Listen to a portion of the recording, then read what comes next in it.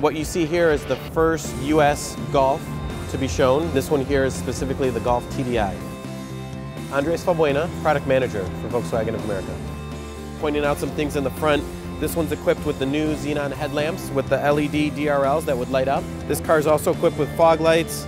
It has the black inserts in the bumper. It has the chrome strip on the grille that follows through into the headlight assembly. And one of my favorite features is this 18-inch alloy wheel, the Durban.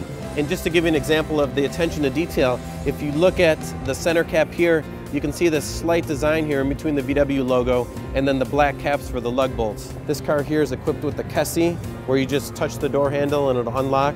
And then we have our iconic C-pillar here that carries over into the 7th generation. And you have this slight extension on the roof. This is the rear hatch assembly. All right, so looking at the back of the Golf, we have our new taillight design. This is where the rear view camera would go. This tilts. We have this new park distance control that's offered on the Golf. And then we have our accessory chrome tips on the back with this black diffuser. Following along the sides and the front, dynamic, sporty, classic, elegant Golf. It's VW.